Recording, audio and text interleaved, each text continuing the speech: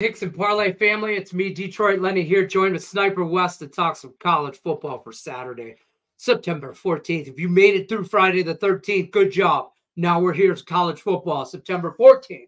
We're going to talk Alabama and Wisconsin, and to do that, well, I already said we're bringing Wes in, but you guys are going to like, share, subscribe, use the promo code below. That saves you 20% off your entire purchase. Picks and Parlays.net is where you go. You get all your premium plays over there.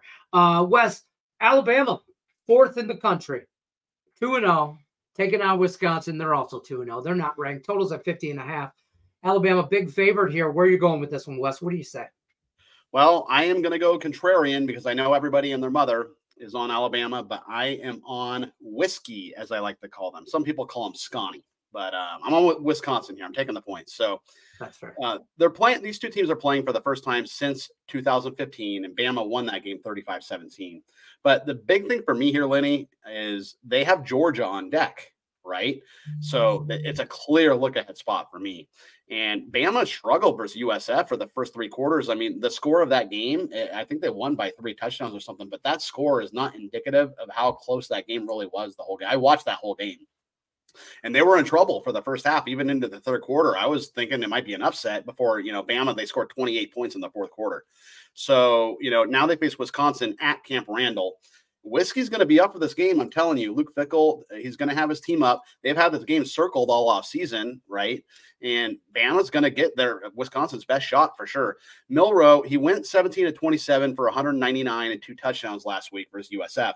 And they did rush for 194, but here's the thing. Their defense to USF, they gave up 206 yards on the ground, right? And what do you think Scotty's going to do? What are they all about? They're all about running the rock.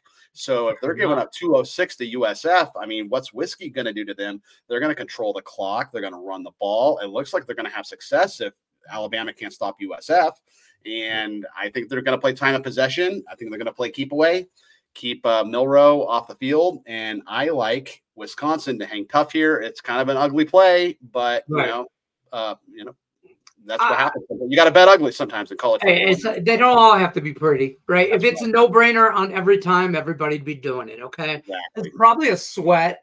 I think 13 is a good number. I don't like 16. Like, I'm not betting the money line. I'm not running to the window to do that. But the points here, I like the points here. Wisconsin's made a teaser card for me as well, and taking it over to 21 with other teams, but I like the points here. I think they backdoor cover in some kind of way. It's a grinded out kind of game. Wisconsin plus the 16.5. Whiskey for the win, folks. Good luck unless you're against us. We'll see you on another one. Not actually for the win, but just with the points. You know what I meant.